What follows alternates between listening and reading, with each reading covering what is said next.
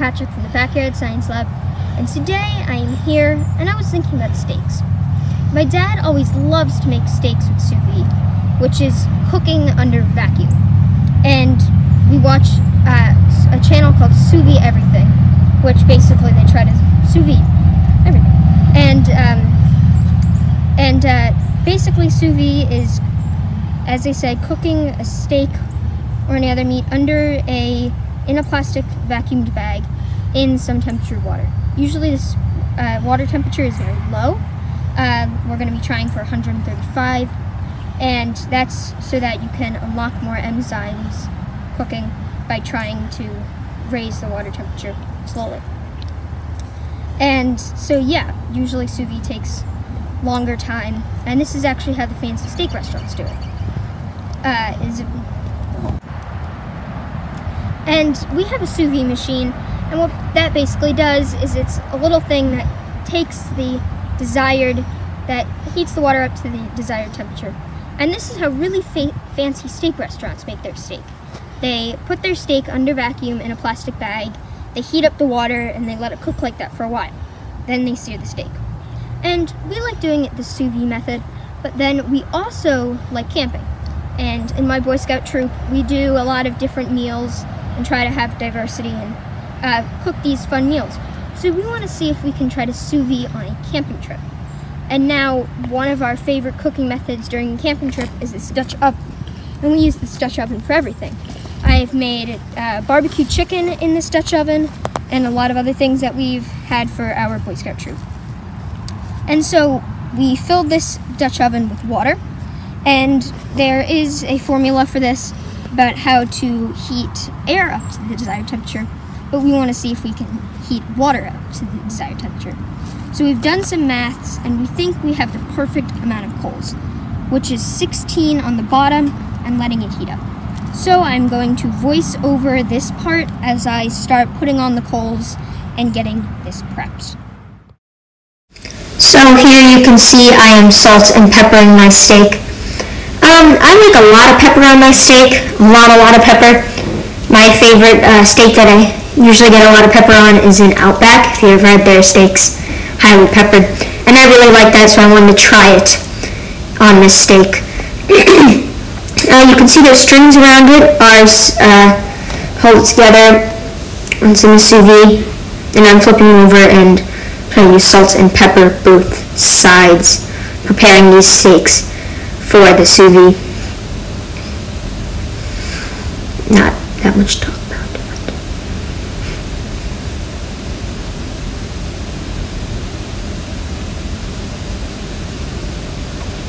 Then here I'm putting them in the bags, and then I am vacuum bagging them. So not with a vacuum, but I will just be using water and submerging it in the water while pushing the air out. And it creates almost a perfect vacuum for these steaks to cook in, which is what you need. We are going to be cooking these in a plastic bag. The heat of the sous vide is only around like 140 degrees, so it won't melt the plastic bag at all.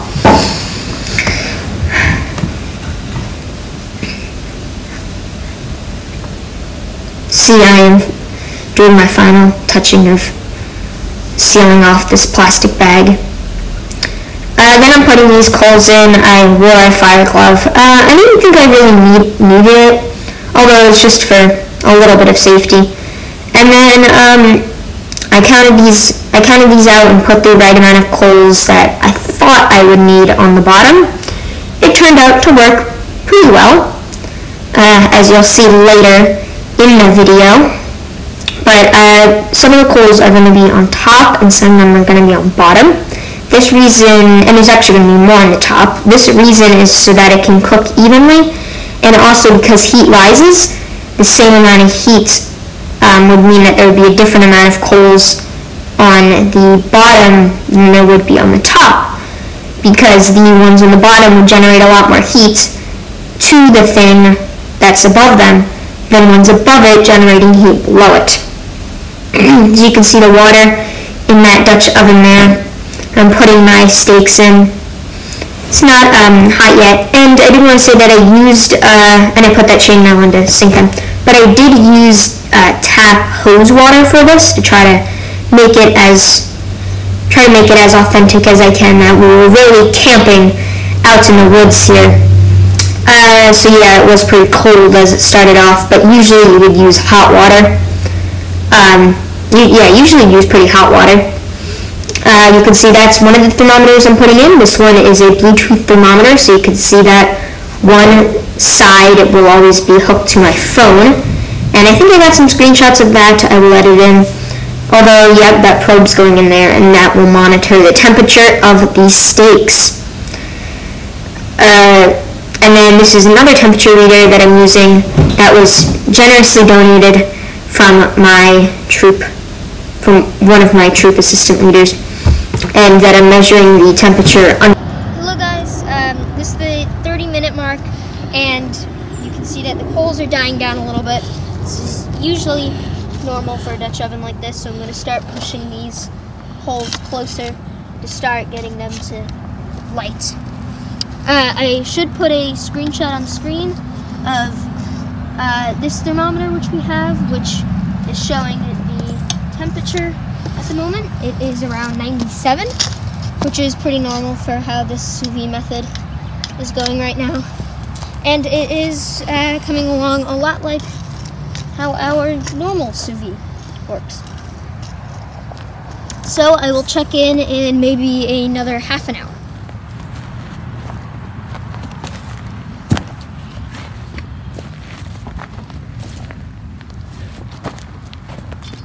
We're 10 minutes later and our heat is up to 120 about, so we are going to start putting some of the coals on the top. And we're going to leave all but 6 coals. We're going to put 6 coals in the bottom and all the rest on the top. And that's because since heat rises, it is we need more on the top to equal out that heat to cook our steaks evenly. And yeah, so I'm going to take all of these. I'm trying to move them to the outer edge because that's where the most heat dissipation or loss will be.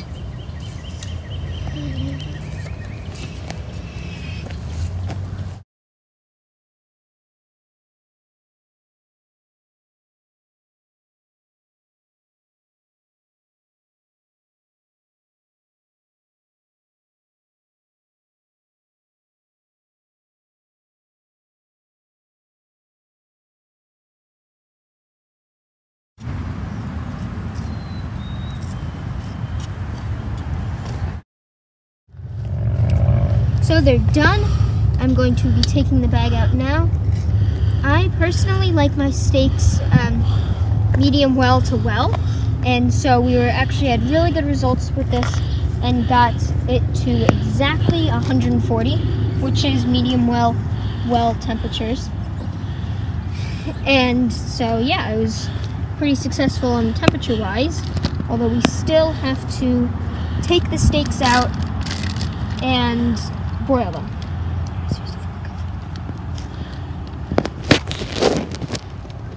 You see they don't look as good now, but we need to sear them. We have a charcoal grill that we will show, and that is where we have been heating up our charcoal, and also where we are going to be broiling these on.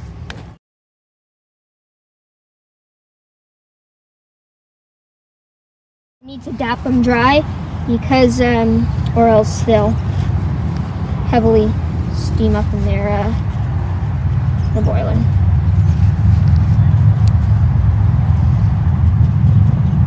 So we're going to put these steaks on here to be seared.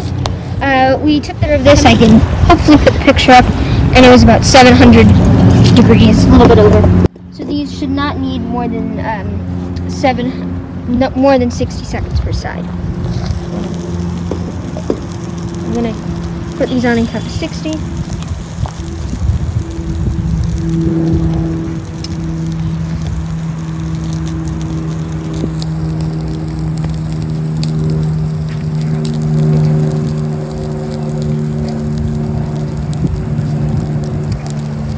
these, while these are fully cooked, you can see the outside isn't very brown, so what we're doing here, we're browning the fat and sugar just to add the extra bit of flavor.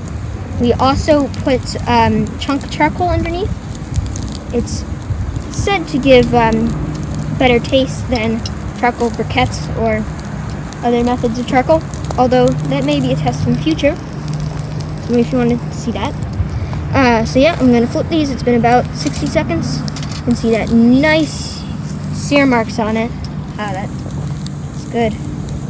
These are filet mignons. I don't know if I already said that in the video, but yeah.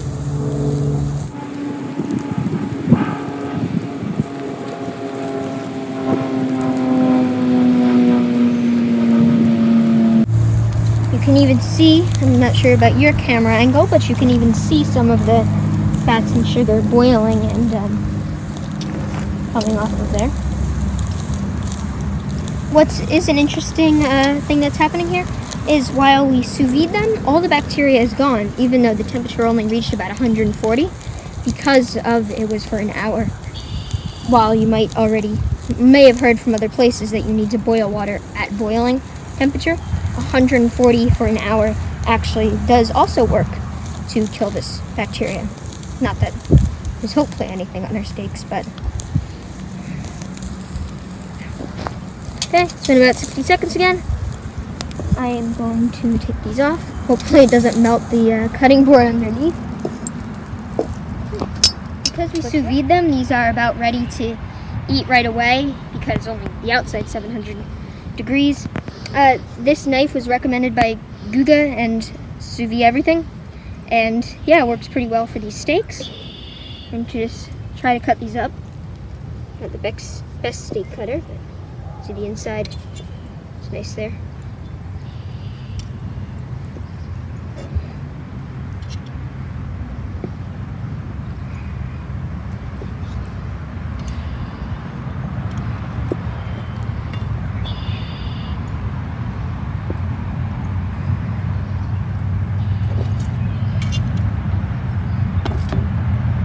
Okay, and for the final best test of the day.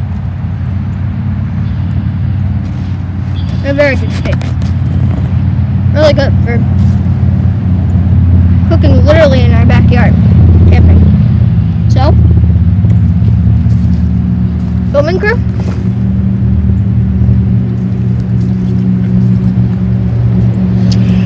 Delicious! Okay, we're back inside, and I have to say, this is truly amazing steak that I wouldn't even notice if they switched this steak out for a steak that I would get at a fancy restaurant. And the incredible thing is that we just made this in a campfire in my backyard. And so thank you, Sous Vide Everything, for teaching me how to use this sous vide and how to make these amazing steaks. Subscribe and like to this channel if you like what you see and want more. Also, if you would like to find out where I am right now, as this is part of the special thing that I have been hinting about recently. But anyway, I just have one final piece of steak left.